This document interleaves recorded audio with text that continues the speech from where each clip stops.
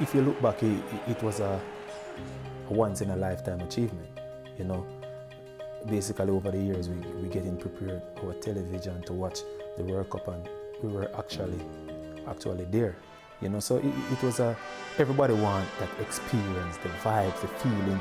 Everybody wanted to be a part of it because everybody wanted to go down in history. I was a part of France 98.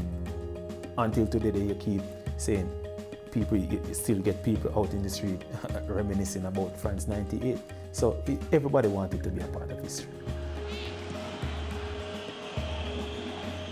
In that Japan game, from the night before, my focus, everything was set to get a goal. To get a goal, and finally get that goal, because I know my defenders.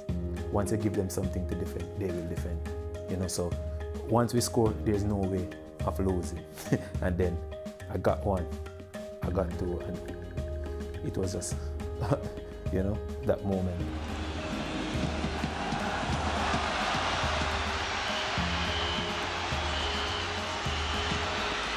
It's something you could never forget.